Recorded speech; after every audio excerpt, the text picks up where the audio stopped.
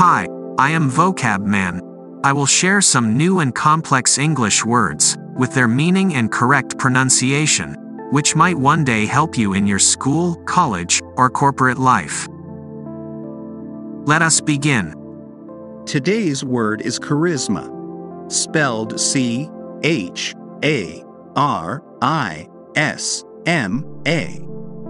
Charisma is a noun.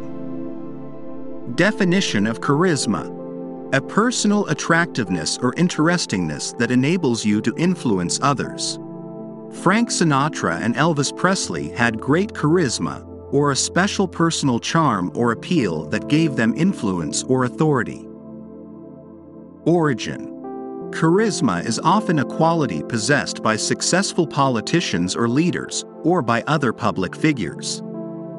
The corresponding adjective is charismatic, and it applies more to personality than appearance. A handsome and charismatic actor. Charisma was borrowed from a Greek word meaning favor, gift, from charizestai, to favor, from charis, grace. Usage examples.